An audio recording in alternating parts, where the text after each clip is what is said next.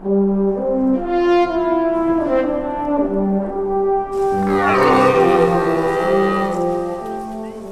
mountain range in the west of Austria marks a border of sorts.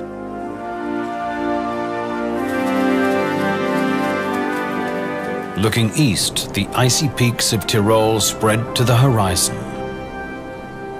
To the west lies the province of Vorarlberg, once part of another continent. The rivers of this mountain send their waters to oceans far apart, the Black Sea and the North Sea. Up here, land cultivated for centuries borders on raw wilderness.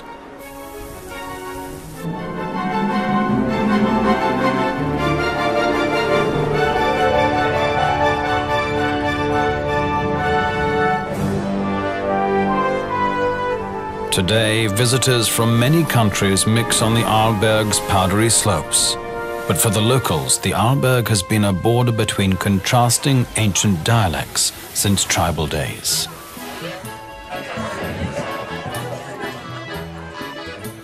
Even the menus in the ski chalets reflect two different cooking cultures, or just as often call the same dish by different names.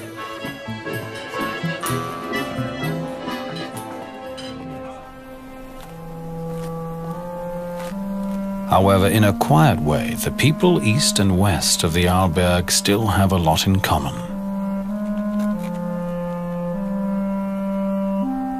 A joint appreciation of the hidden beauties of their land. A knowledge that the Arlberg is really a hidden paradise.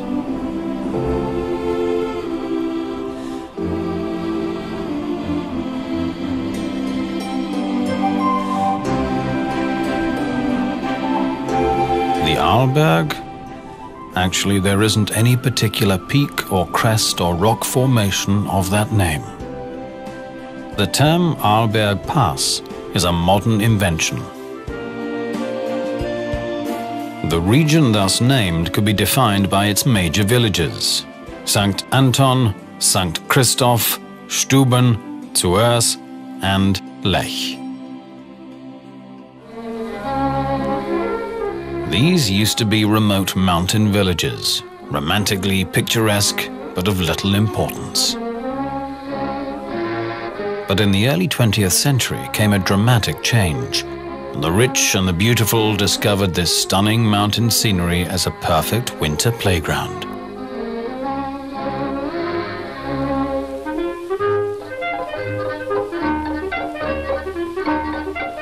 The impact of tourism first transformed the eastern slopes, the Tyrolean side. The west, Vorarlberg, soon followed suit. The little village of Lech turned into an elegant ski resort.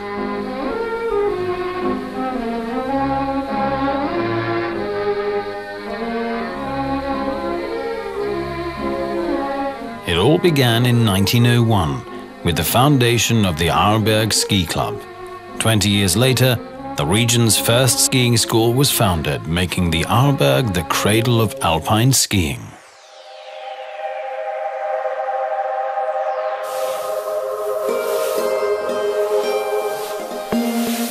Whether it was laced boots and leather strap bindings, or whether it's high-tech gear, the enthusiasm for skiing has been boundless ever since.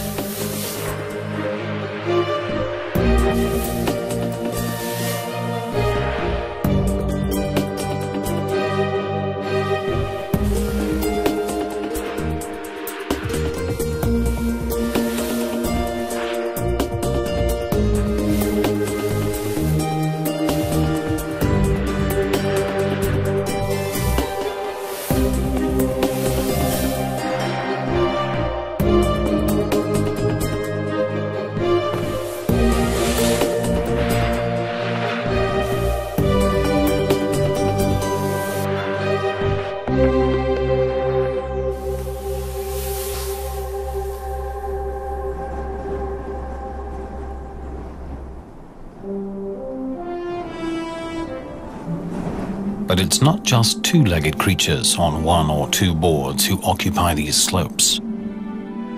just over the next ridge from the ski runs, hardly a stone's throw away from the sporting crowds, the wild inhabitants of the mountains are spending the winter. Sheer rocks are not for skiers. They're the domain of chamois and ibex.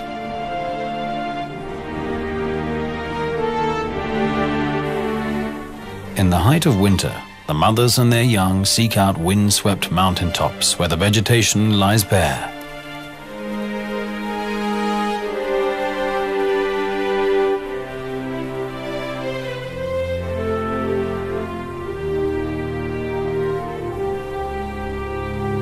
In this season, the bucks come to join the flocks of females. The males have a strict and simple hierarchy. The big ones with the big horns dominate the smaller ones.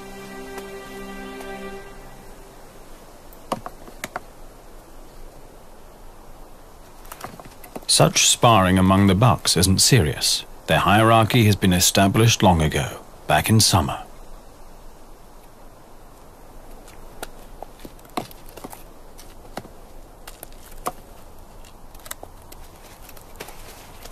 If the temperament of two young bucks should ever get out of hand, an older male would quickly intervene.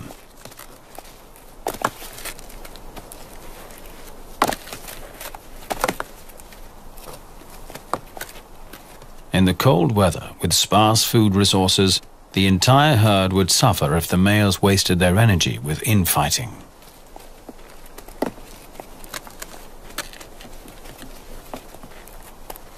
Ibex are really a peaceful lot.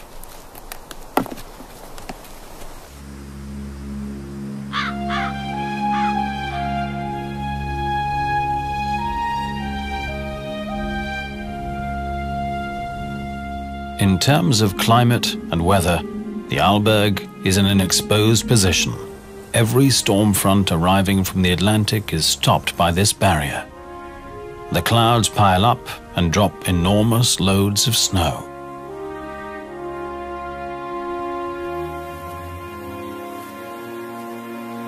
Eurasian siskins spend the cold months in large flocks. Along the timber line they find tree seeds all winter long. Red deer herds prefer sheltered valleys to escape the onslaught of snow.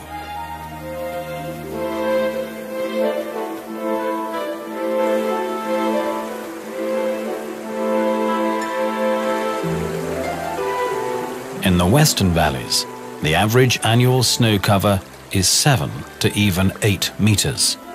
Up in St. Anton, it's about half of that, and in the higher valleys, the annual average is an incredible 14 meters. On the lee side of the ridges is where the snow really piles up. For the chamois, cutting across such slopes is not just tedious, they're risking their lives. Cautiously, an experienced female makes a track. The younger members of the flock follow, always mindful to keep the number of individuals in the danger zone to a minimum.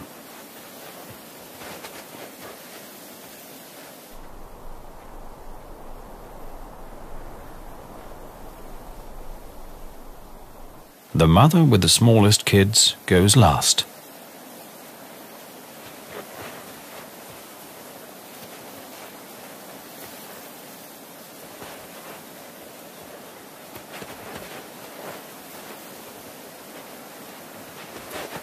Often the chamois have to enter risky slopes to get to their grazing.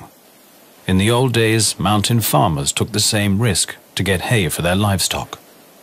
Mit weißem Pelz überzieht der Winter die Landschaft. It's the snow that enables the farmers to get the hay on which their livestock depends. Ohne Heu keine Viehzucht.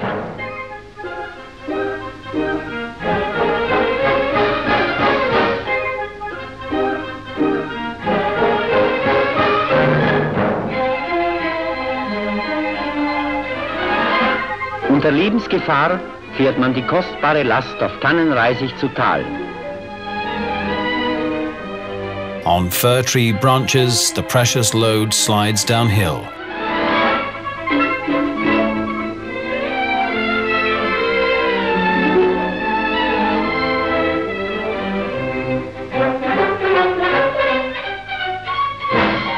On level ground, the hay is packed on sleds and pulled to the village. Werden die Fuhren auf Kufen umgeladen und in das Dorf gezogen.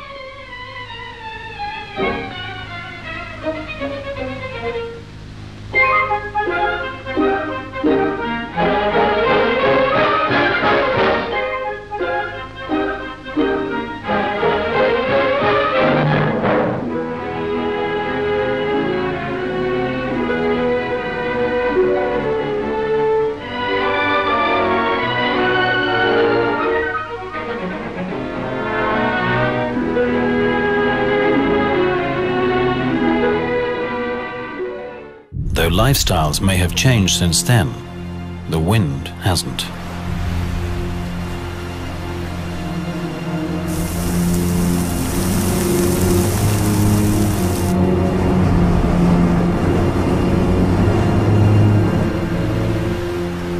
When storm gusts whirl up the snow, they pulverize the brittle snow crystals. The wind blows the snow over long distances, creating a new landscape.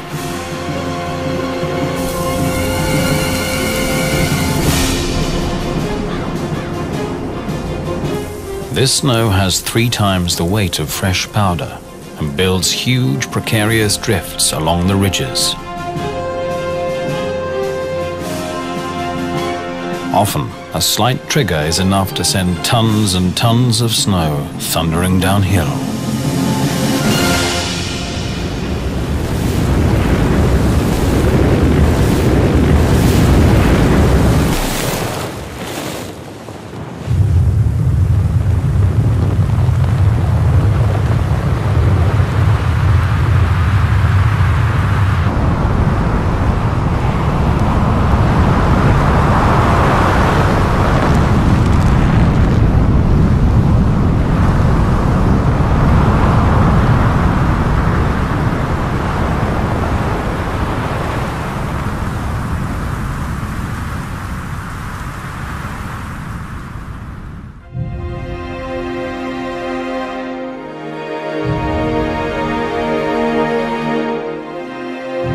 The people of the Arlberg have always had to live with the forces of nature.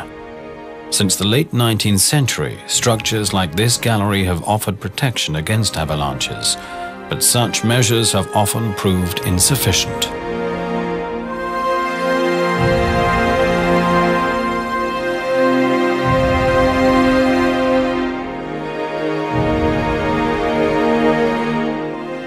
In the valleys too, masses of snow have always posed a challenge.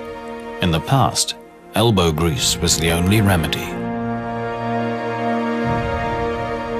Later, heavy machinery did the job.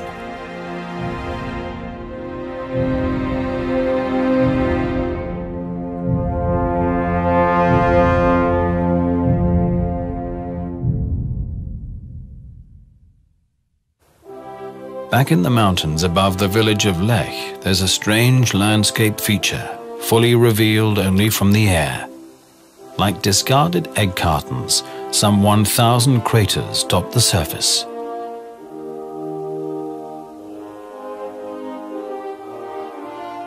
The biggest of these dolines is 100 meters across and 35 meters deep. It was created by a special form of erosion. Water made the gypsum in the rock expand. The surrounding rock crumbled and was eventually washed away by the rain. In the winter, this landscape with its many edges and craters and its labyrinth of snow-covered Swiss mountain pines is a perfect hideaway for wildlife. It's a permanent haunt of ptarmigans, together with chamois. They find food in places where small avalanches have exposed the ground.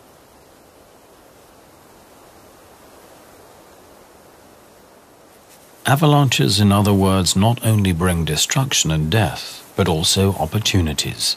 Without them, the snow blanket would cut off the animals from food for many months.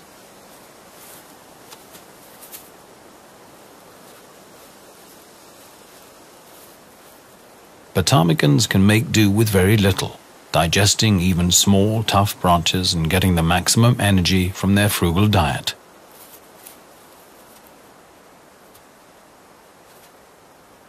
Overnight and around midday, the birds bury themselves in the deep snow to escape the wind.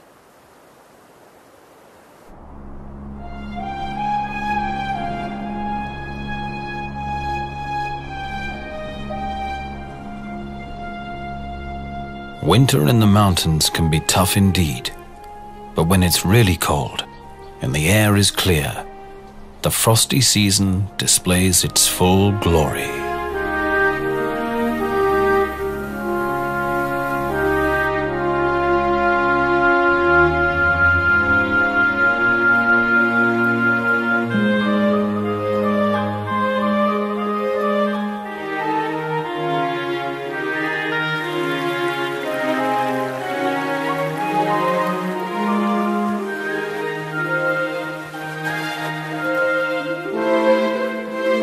Fresh snow has covered the heights, sending the chamois downhill to sheltered places.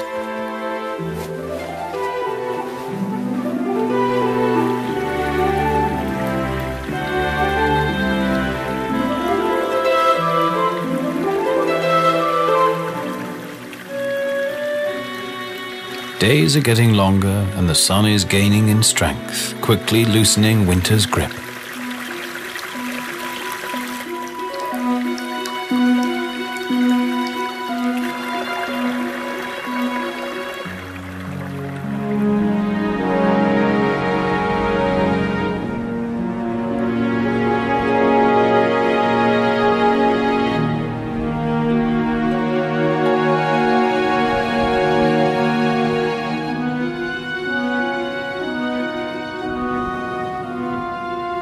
The trickle and murmur of water is everywhere.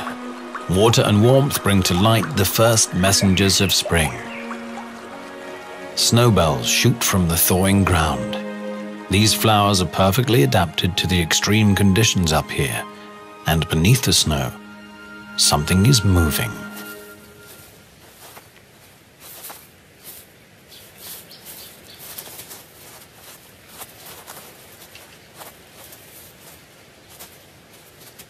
The marmots have awoken from hibernation. For more than 6 months they slept in their burrows, depending on their fat reserves. Now it's time for a hearty breakfast. From its hide, a ptarmigan is watching.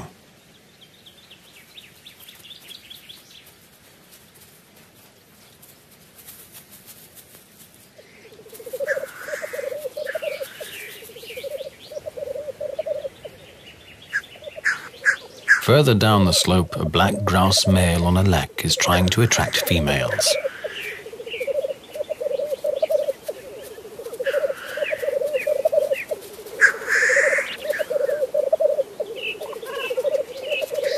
Any intruder on the lek will be confronted.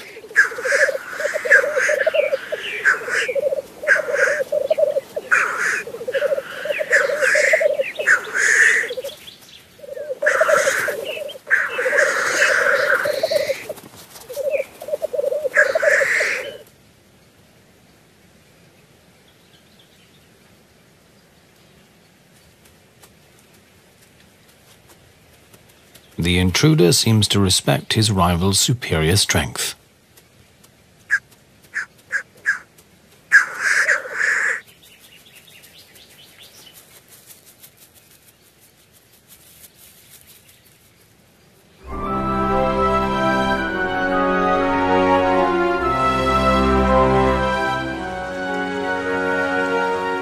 It's mid-June.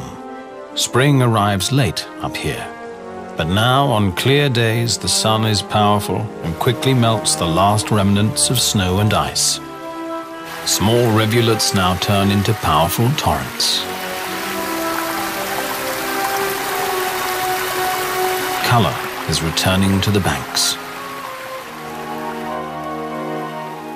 Alpen roses, crane's bills, and pasque flowers line the mountain streams.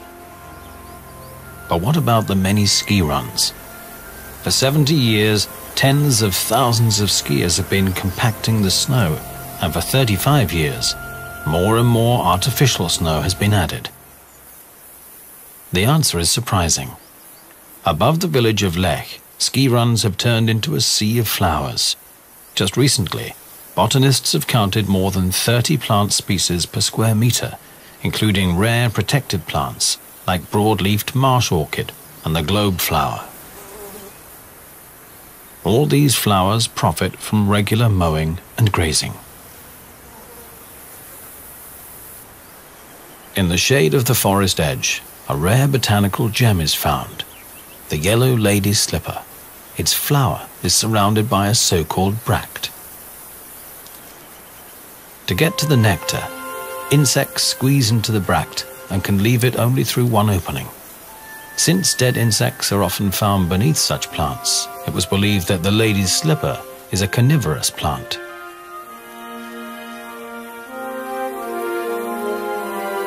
In fact, however, predatory spiders often lie in wait by the bract's exit, killing the insects and leaving their empty skins in the grass. In late spring, after the snowmelt, one of the sources of the Lech River is in spate. Crystal clear water gushes from limestone rocks, and soon the creek grows into a small river.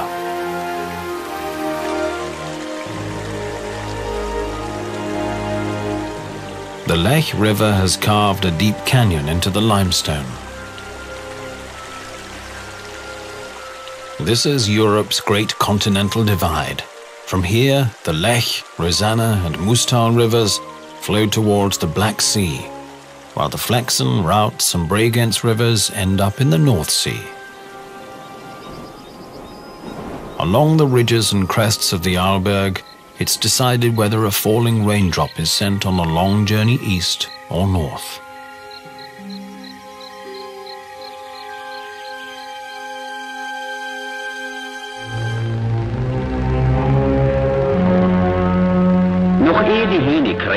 Before the roosters crow and the wind chases the last wafts of fog out of the valleys and over the crests, the herdsman leads his herd to pasture. These paths are rough. The cattle have to climb over loose debris. Just setting one foot before the other can be a chore, and it goes on and on to a height of 2,000 meters. Bis in 2000 Meter Höhe führt die beschwerliche Reise. The mountain spring is as refreshing as the clear air up here. Glasklar ist das Wasser und genauso erfrischend wie die reine Luft der Berge.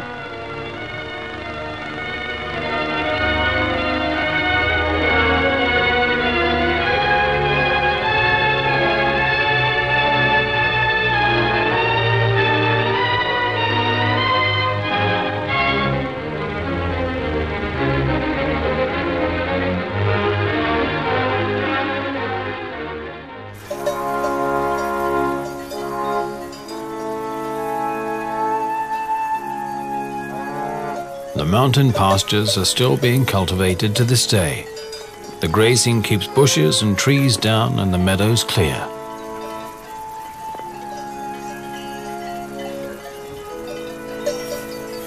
After the high pastures have been grazed, blue flowers begin to dot the slopes. It's the blue wolfsbane, one of Central Europe's most toxic plants. According to a Greek myth, it grew from a hellhound's drivel. The mere touch of the blue or the yellow wolfsbane can cause severe toxic shock.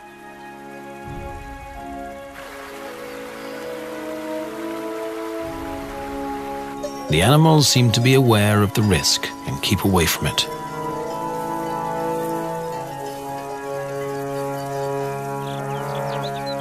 Mountain cabins have always been built in spots known to be safe from avalanches. Some of them used to be dairy farms. For centuries, traditional cheesemaking was practiced up here. This is tedious work. Fresh morning milk and milk from the previous evening are mixed with ferment and heated. The curdled mass is cut up with a cheese blade.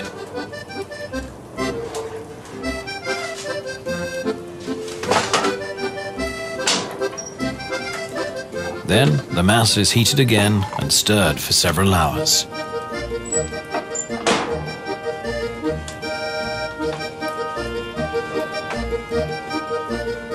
In the days when the pastures could not be reached by vehicles, making cheese was the only way of preserving the summer milk.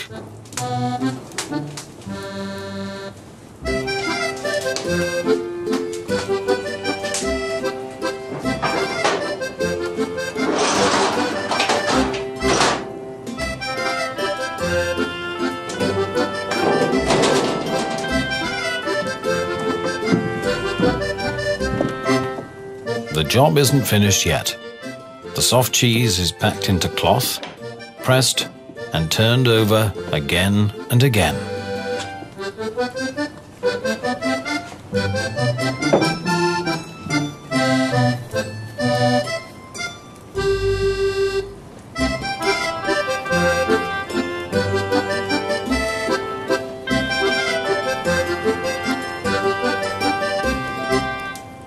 The whey is drained off. Once a loaf has the right consistency, it's immersed in salt water overnight.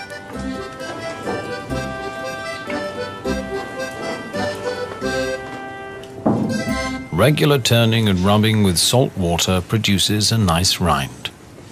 After 4 months, the cheese is mature, but its typical aroma will still take a while to develop.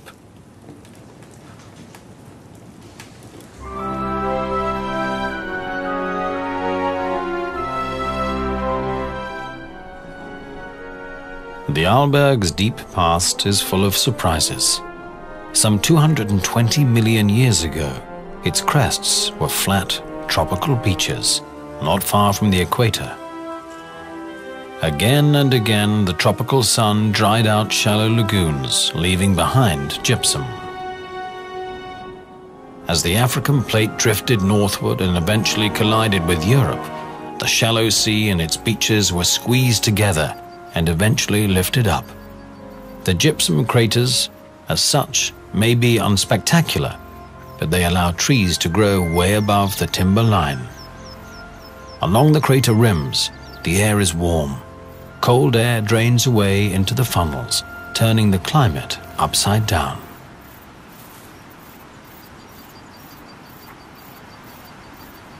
For the marmots, the sunny slopes of these craters are paradise.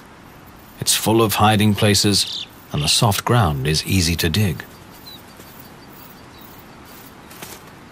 The young are out all day now, trying to gain weight.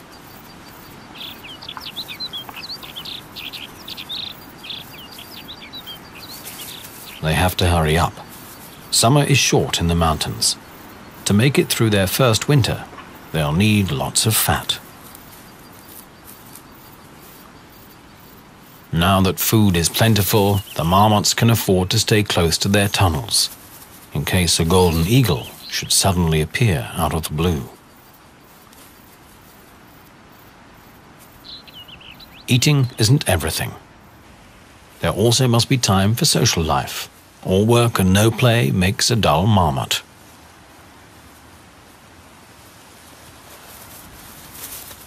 Marmots are natural-born whistleblowers. If one of them spots anything suspicious, it will sound an ear-rending alarm.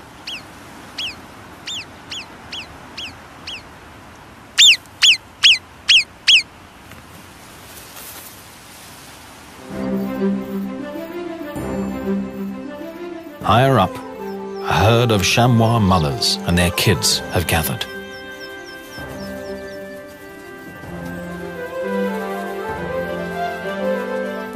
Here too, good, clean fun seems to be an important part of life.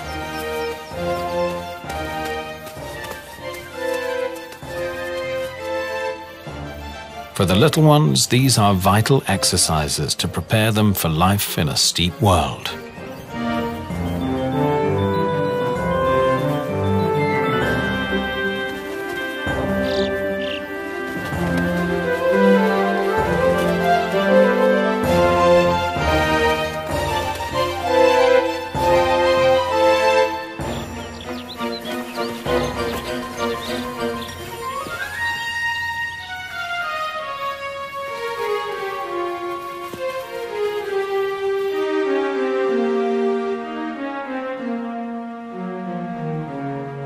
In the mountains, weather changes can be spontaneous. If the wind turns to a northerly or northeasterly, the Arlberg is in for a storm.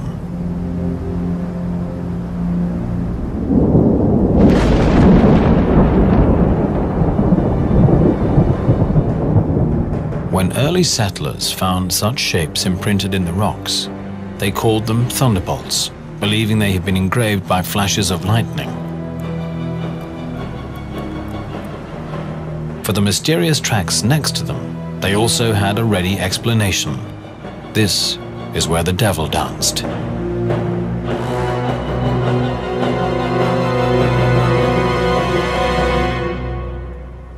But there are more factual explanations.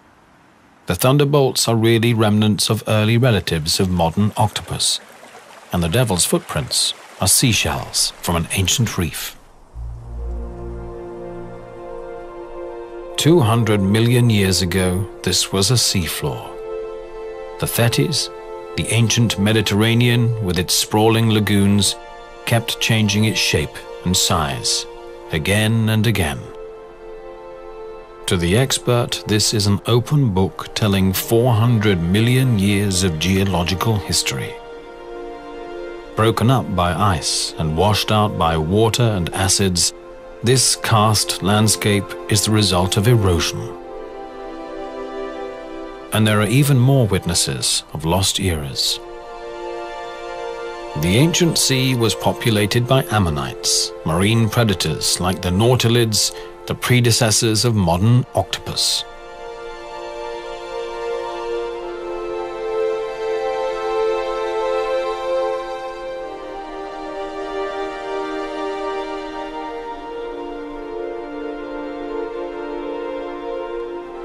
These rock formations with their peculiar surface texture are remnants of corals that lived here some 200 million years ago.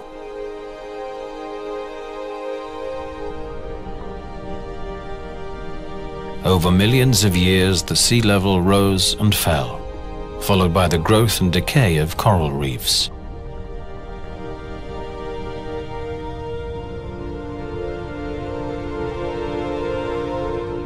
The limestone skeletons of these tiny animals will gradually build up massive reefs.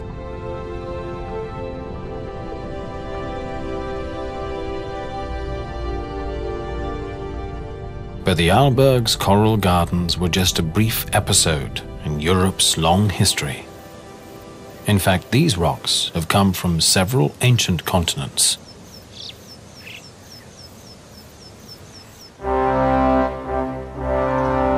Opposite the so-called Sea of Stone, there's another reminder of long-lost days. The red face. The red face's structure is simple and clear, without complex folds and faults, yet its history is fascinating. The layers at the base consist of the oldest rocks. A vertical climb up the red face is a time journey through more than 100 million years.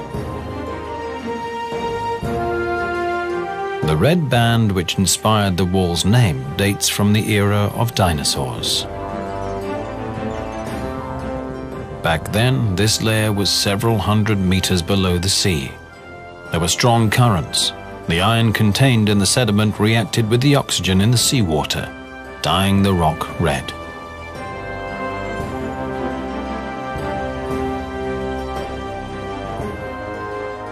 On the eastern side, in Tyrol, the rocks have an even longer story to tell. The climber's hands are touching the recycled rock of a mountain range that was eroded more than 300 million years ago. Masses of this debris sank down into the Earth's mantle, was transformed by pressure and heat, and lifted up again.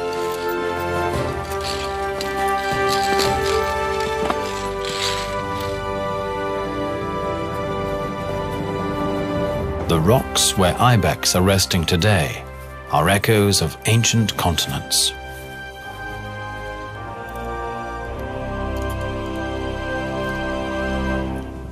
The history of the ibex may be much more recent.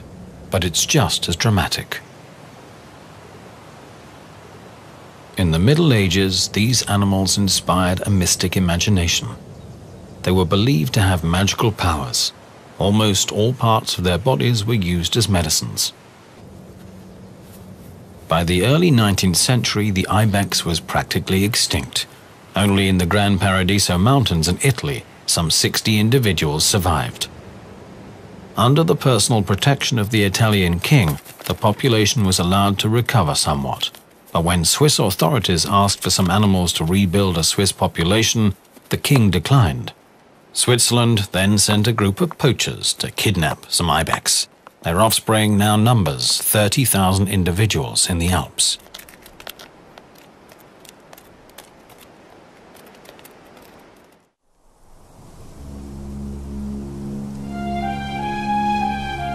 Snowfall is likely at any season on the Arlberg, even in the height of summer.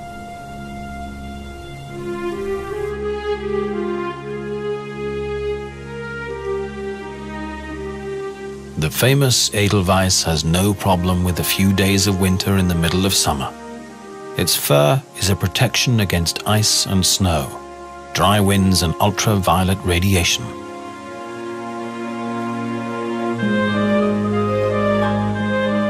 But snow in summer will not last long. As the fog lifts, it becomes clear that this time the blizzard was not so heavy. The cattle is unimpressed. The horses too seem to be used to this.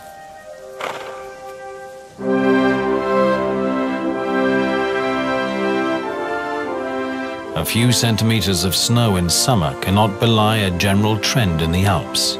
The climate is warming, and the glaciers are waning. In recent decades, the Kaltenberg Glacier has lost much of its ice mass. The same is true for the Kuchen Glacier. Some 20-30 years ago, this vast field of debris was still covered by ice.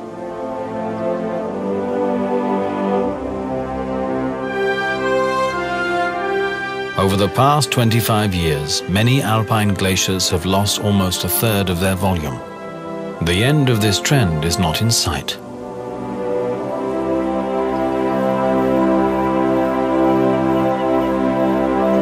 Down on the pastures, the cattle have eaten almost all the grass, leaving only a few big plants like the yellow gentian. Yellow gentian can grow very old, up to 70 years. Its taste is extremely bitter, and it has always been regarded as a medical plant. On the mountain meadows around the former village of Boersteg, it's now time for haymaking. In the olden days, this was done with scythes and rakes. Since the men used to be in the military working abroad, this hard work was left to the womenfolk. The women even pulled the hay to the shacks, or all the way down to the valleys.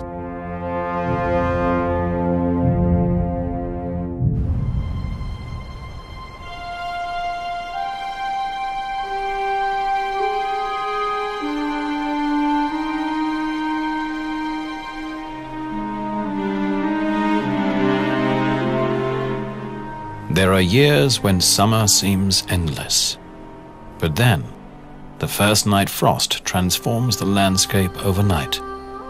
Fogs roll through the valleys, and the breeze carries an autumn fragrance.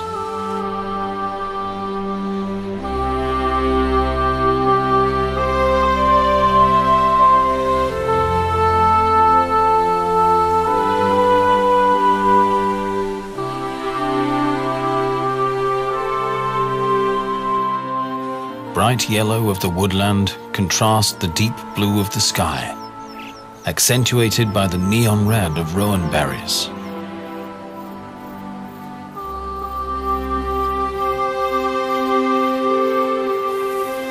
In fact, these are not berries at all, but apple-like fruits of the rose family. which is of little concern to the red deer. To them, it's just a juicy snack.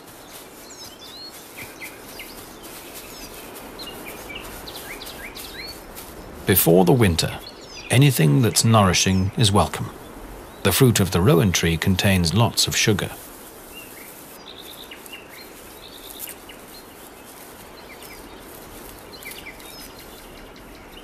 For centuries, these fruit were believed to be poisonous. In fact, however, even humans can eat them when they're cooked. They contain lots of vitamin C.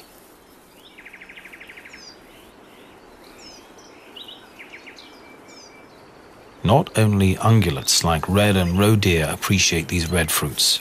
Badgers, foxes, and numerous other species love them too.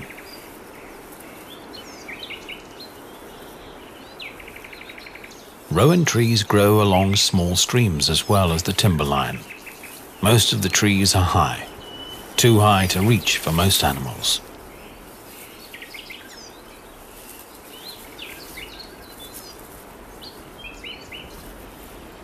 No problem for birds. About 60 bird species feed on them. This is how autumn sounds in the mountains.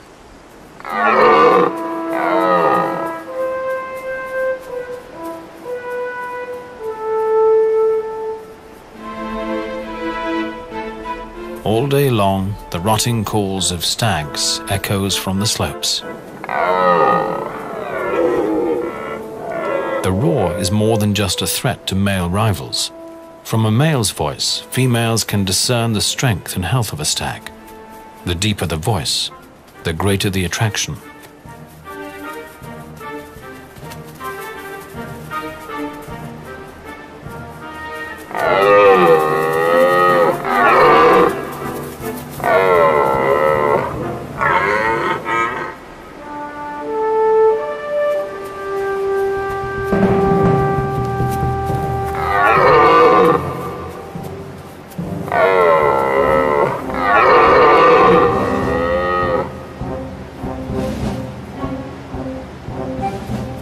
If a young male should intend to approach the harem of a dominant stag, a battle is inevitable.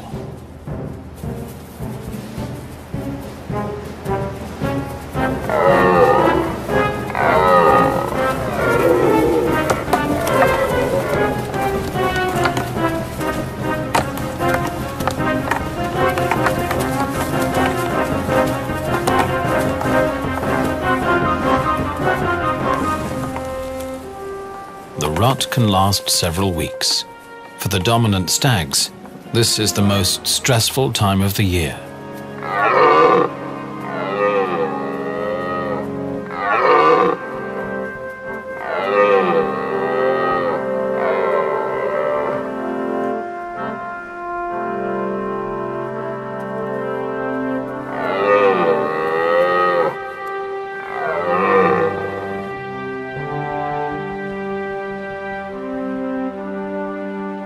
The loser has to go.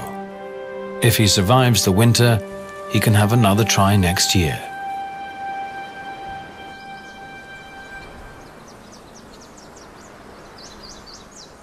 Now that the trees are in full color, it's time for a special harvest.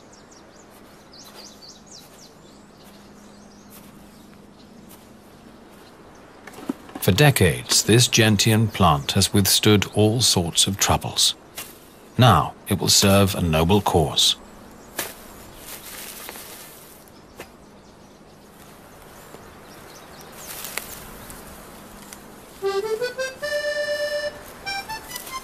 This is the stuff the legendary gentian schnapps is made of. Roots of the yellow gentian, not the blue variety as so many tags on stylish bottles suggest.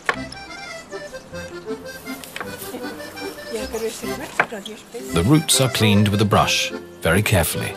Even the slightest remnant of dirt would spoil the work of many days. The clean roots are chopped up.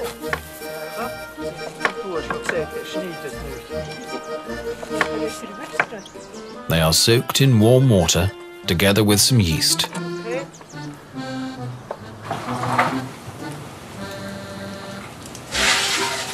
After 3 weeks of fermentation, the mash is ready. It is poured into a retort pot. The so-called bird's beak is placed on top.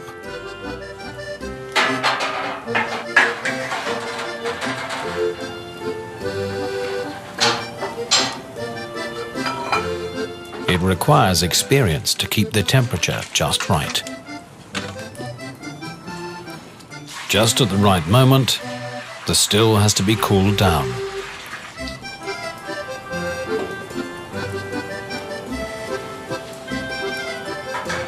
Gentian schnapps is distilled twice. Only then is it fit for consumption. In the Alps, any alcoholic beverage is regarded as medicine. In folk medicine, even the product of the first distilling is used as an ointment.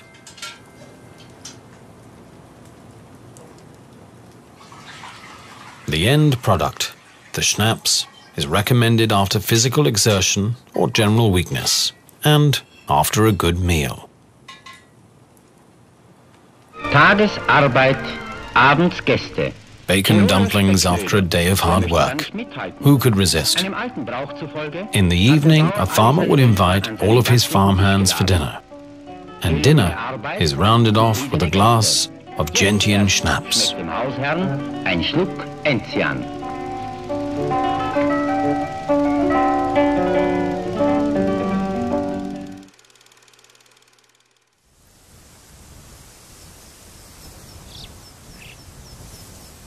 November. The first snow in the mountains signals the opening of an exciting spectacle. The chamois rut. In contrast to the ibex, who will batter each other with sheer power, chamois bucks will engage each other in breakneck chases.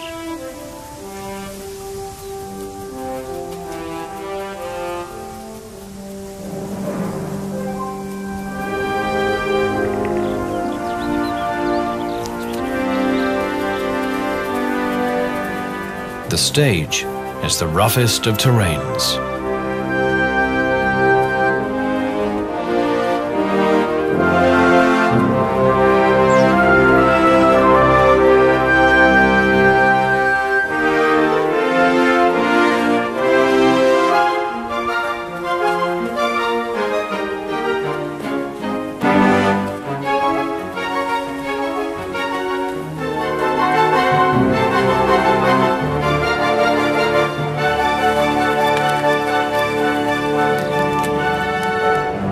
The year is coming full circle.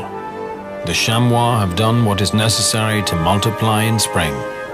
Again, the Arlberg is gradually being buried in masses of snow. The animals are withdrawn to quiet valleys and rocky crags, and soon the crowds of two-legged winter guests will be back.